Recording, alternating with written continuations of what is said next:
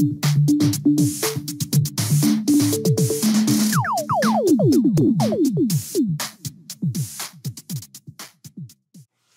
is the business model of social media? These extremely valuable companies, they don't charge anything for the services. And what could go wrong with such a business model? Well, it has to do with persuasive technology. Now, persuasion goes all the way back to Aristotle and his three pillars of persuasion: logos, ethos, and pathos. And lucky us, I'm not going to go into that today. So I'm going to jump right a few millennia forward. And but it's also so I'm here in communication. That's my home field. And communication is based on persuasion. So that has nothing to do. This is much older than technology. Philosophy of persuasion and mass persuasion, actually, it came with the study of propaganda, especially during the Second World War, where also the Nazi party in Germany used, for the first time, media, the TV and the radio, for propaganda reasons. So there was persuasion through technology already with a quite negative connotation. And since then, it has, since the 1930s and 40s, it's been a very active field of study. How do we use media to persuade, brainwash, change the mind of people?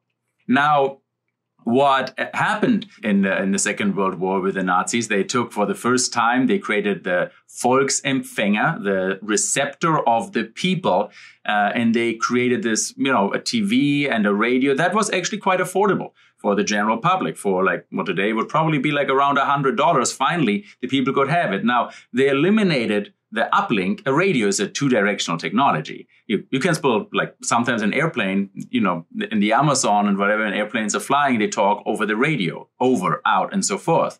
So, but they eliminated the uplink and only used the downlink and basically created broadcasting. They were not so interested in what the people were actually saying. They just wanted to put the propaganda down. And that business model, technology is socially constructed. See, that's an example of how this ideology shaped a technology into, like, we just have downlink and broadcasting. And that then became evolved into modern broadcasting, TV and radio and so forth. That evolved over the next decades.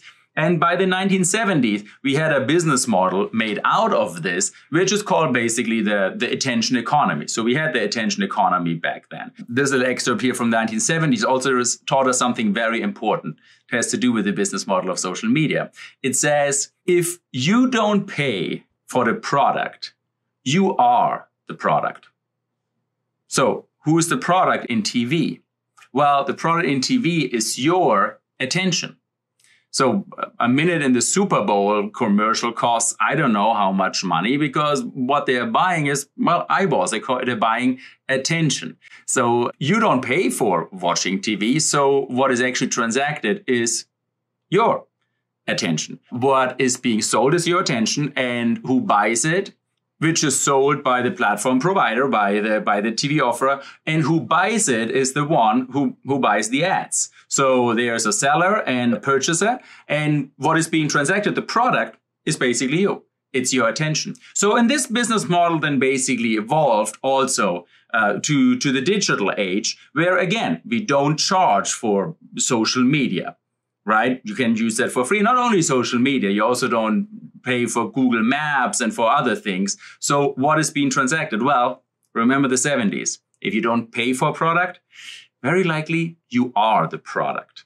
So let's listen to actually what Mark Zuckerberg, the CEO of Facebook, has to say about that. And I'm showing here Facebook because Facebook is very important. Because Facebook is the first social network in history, offline or online, that connected 2 billion daily active users and 3 billion monthly active users. Out of, there's only 8 billion people on planet Earth. 7 billion of them have a phone. So it's 2 or 3 out of, let's say, 7 or 8. That's a big percentage together in one social network. So we often use Facebook in this pioneering role. And you might or might not have a Facebook account, but bear with me today. We're going to study it a little bit because it teaches us about the effect of these large social networks. So let's listen to the founder and CEO of this largest social network that we created in history. He was invited to the Congress of the United States, and this senator here is questioning exactly about that. Let's check in. Nothing in life is free. Everything involves trade-offs. And these great websites that don't charge for access, they extract value in some other way. So how do you sustain a business model in which users don't pay for your service? Senator, we run ads. I see. All right. Oh, wow. Okay. So, I mean, whoa. Good that we have these senators, right? They don't shy away from asking the really tough questions. Right? And now finally, we've been wondering for like decades, and now finally we know the cat is out of the sack, the card is on the table. Now we finally know they run ads. Okay. All right. Okay. So that's how they actually have their business model. So that's what they do. And we have to talk about a little bit more about that. But let's first of all see how Facebook actually runs ads. So I just here went on my Facebook account and I bought an ad. So you just have a post. And then if you have a public account, you can boost that. And I then specified my audience that I want this post to reach, because I can specify the audience because Facebook knows a lot about people that use it. That is first ingredient of the business model. So I specified I don't care about if it's men or women, but I want them to be between 13 and 20 years old. And I want them to live around 25 miles around Menlo Park. That's where Facebook is headquartered here in Northern California and in San Francisco. And then I do a little bit detailed targeting. I want them to be addicted to games and websites, very interested in distilled beverage and liquor, wine, of course. Well, very good alcoholic choice of the alcoholics. Chocolate as well. I mean, talk about addiction, like talk about chocolate, right? I want them to be away from the family and away from the hometown and in a long distance relationship that is complicated. And I want them to be new parents of a newborn, like less than 1 year old. I want them to be like really like in a really stressful situation. I want them to show purchasing behaviors that really attracted to some offers. And I want them to have a really old phone. Like, let's say a 2G like phone, like it's like basically a flip phone. I want them pretty poor too. All right. So I want them being stressed. I want them to be addicted. I want them vulnerable. And then Facebook tells me, hey, we know a lot about the people, right? So here around Menlo Park, we have between 7.9 and 9.2 thousand, let's say 8 or 9,000 people that you could target there. And then it tells me, okay, so what do you want to get out of them? And that's the first ingredient. You can actually, since you know them so well, you can actually choose what you want to get out of them. You can persuade them. So it says, do you want to get more messages out of them? Or do you want to get more engagement out of them? Or automatic, let Facebook select the most relevant goals based on your settings. Let's go automatic. Let's trust artificial intelligence. And then they tell us how much does it cost? Well, to reach between 61 and 178, let's say, up to 200 people almost, it costs per day. It costs about $12. So we run it for 7 days. That's fine, right? So we reach about 100 and 180 people per day for a week, $12. That's a good budget. And then, almost done. Oh, no. I can also leverage Facebook's data to automatically deliver different ad creative variations to people when likely to improve performance. So Facebook knows people so well that it can create, and you'll talk about what that is, that has to do with the A/B testing, that it creates different variations of the content that I show, and I can have this creative advantage because it knows them so well, and then it goes in and brainwashes them. Well, that sounds pretty evil, and actually there is this interesting book, I love the title, Evil by Design. This is an interface designer who wrote basically a book about persuasive technology. Chris Nolan, he structured the book according to the seven capital sins: pride, sloth, gluttony, anger, envy, lust, and greed. And it actually works out perfectly.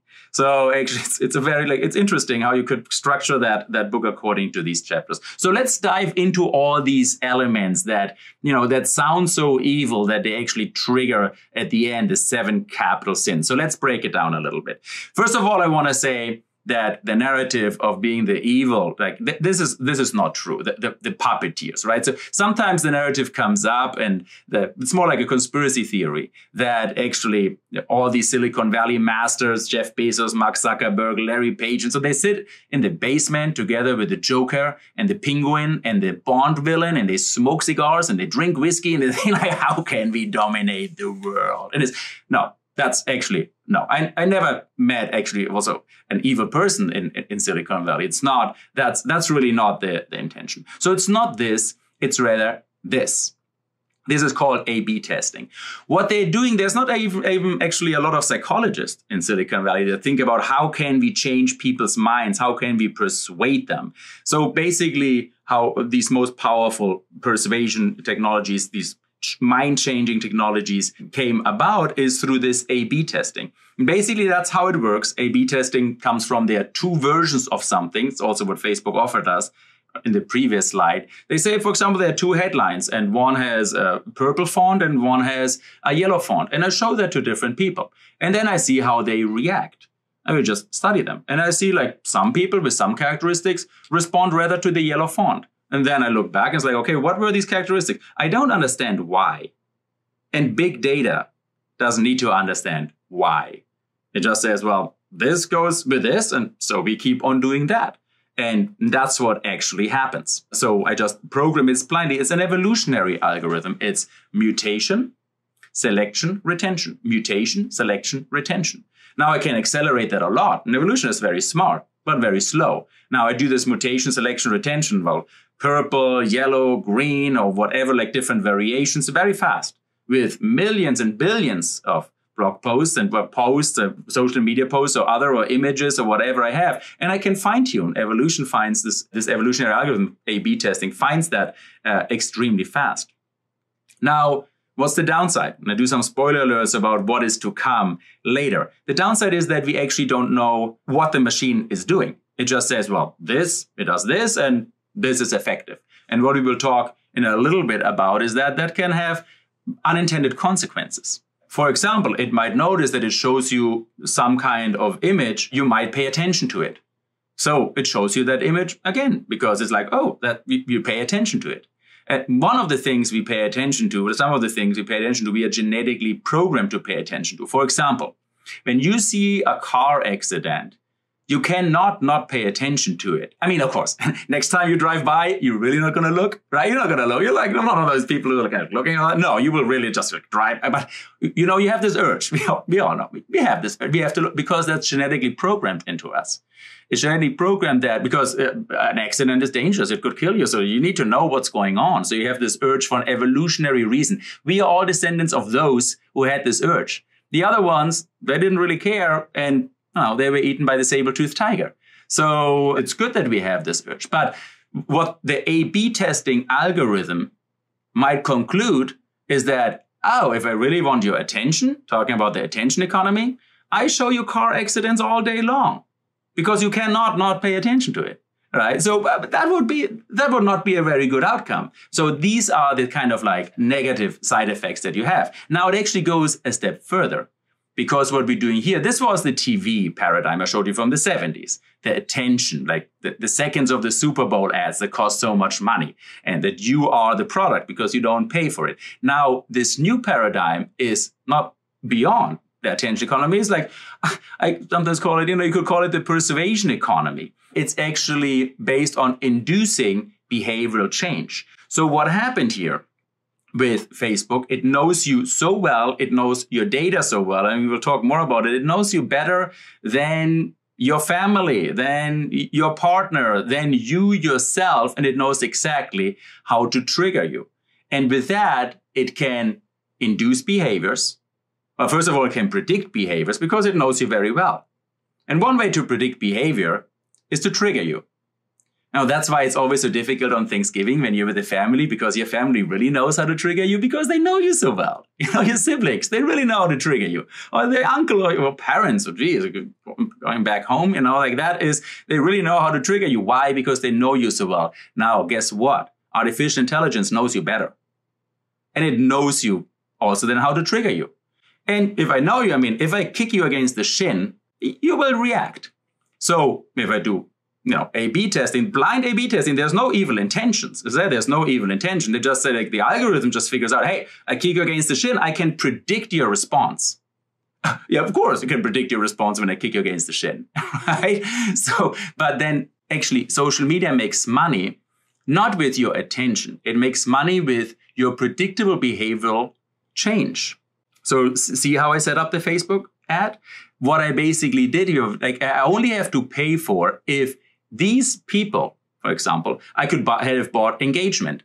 If such many people engage with my post, click, like, purchase something, and every time there's a predictable behavioral change, that's basically their business model. They will say so many hundreds of thousand people are the potential audience that we could get to click on your ad. So, and every time there's a successful, predictable behavioral change, then it makes cha-ching. Now, in the social media, in the persuasive technology cash register, that's actually how it works. So beyond the attention only, the attention is just to get to know you.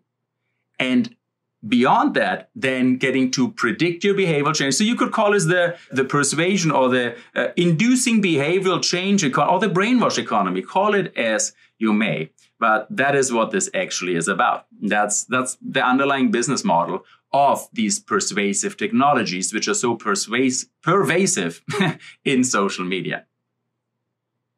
This persuasive technology has a long history. As I said, you could think about the Nazi propaganda as a persuasive technology. Now, when it came to interactive persuasive technology, so the Nazis only had the downlink, the broadcasting, and then modern technology came about with the internet. In the 1990s in Stanford, there's a very important, very influential, the Stanford Persuasive Technology Labs. Now, if you open their website today, you can see how often the word ethical is written on that webpage. And Professor Fogg did some very beautiful contributions to inducing behavioral change. Also, like how he has this beautiful book of how you can change your own habits to become a better person.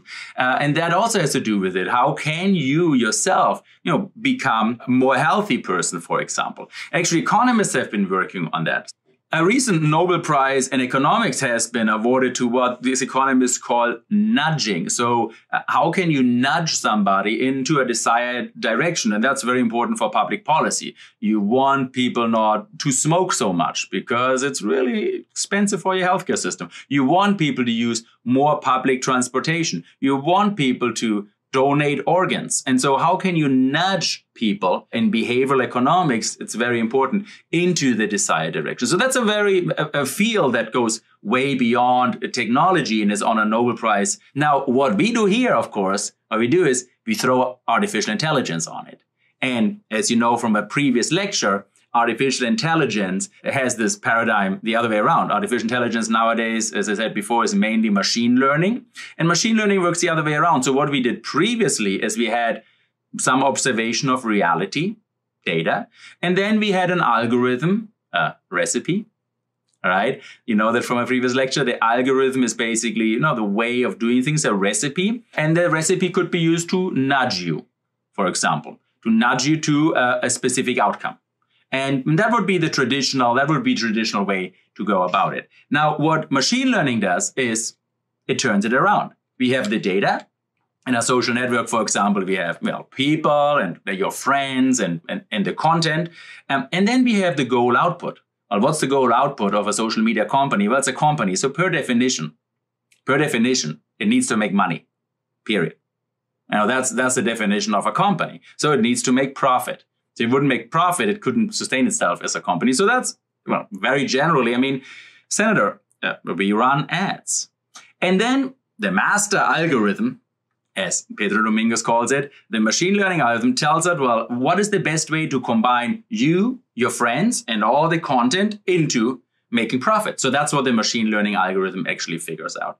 Now, sometimes then we have to see what is the algorithm actually doing? And I showed you some examples before when that can go astray. So we have to look basically inside this algorithm that combines, Senator, we run ads and profits with social dynamics. And that led to a new field of study that I'm also involved in. That's the study of machine behavior, because it's not really clear what these algorithms do. And if these algorithms are really aligned, talking about AI alignment, a term we will come back to later, alignment with what we actually are looking for. So to cite a recent study, today's social algorithms are so complex that looking at the algorithms will not yield much insight, because the interplay of social algorithms and behaviors yield patterns that are fundamentally emergent. These patterns cannot be gleaned from reading code. So even the people who write the code won't understand what the algorithm does. And even if you have the code, you understand what it does. Why? because the algorithm interacts with social reality. So the input is the social dynamics and the goal you give it, and then the algorithm mixes this together. So you cannot predict really from the code alone what happens. You also would need to know everything that happens right now with all the humans and the people. Now, how can you then basically study what these social algorithms do? Well, you study them like you study humans. You run them through a lab. So you basically audit them. So we cannot certify that an AI agent is ethical by looking at its source code, any more than we can certify that humans are good by scanning their brains. All we can do is we can study their behavior. And that leads to the field of algorithmic audits. And that's what we do. We run these algorithms through a lab, and then see, well, how do they behave in this, and in this condition and that condition. And that's an entire new field that will, in the decades to come, need a lot of attention in order to understand better what our social algorithms, this mix between social dynamics and algorithmic dynamics, what they produce. Talking about algorithmification of this social dynamic. So we will use this framework now, and in the rest of the lecture, go around these three blocks. We will first ask about what algorithms know from the past. That's the data input. And spoiler alert, they know a lot about you. And second, then we talk about what algorithms know and can know about the future. As I said, well, some things they know better. If they kick you against the shin, it's pretty certain how you might react when you do that. So having more data allows you to make better predictions. And then third of all, what we know so far about the resulting algorithmic behavior. And there we are in baby shoes, because this is the study of machine behavior and algorithmic auditing is a very new field, but that's where we will end up. And then finally, we will talk about, well, what to do about that.